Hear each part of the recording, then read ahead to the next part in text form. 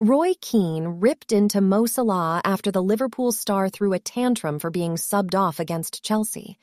Salah was replaced by Harvey Elliot on 77 minutes with the game leveled at 1-1.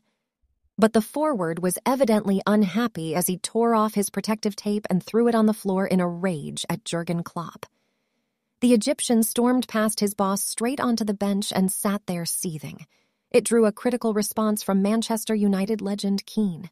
He said on Sky Sports, "It's okay to be upset, but don't keep it going too long."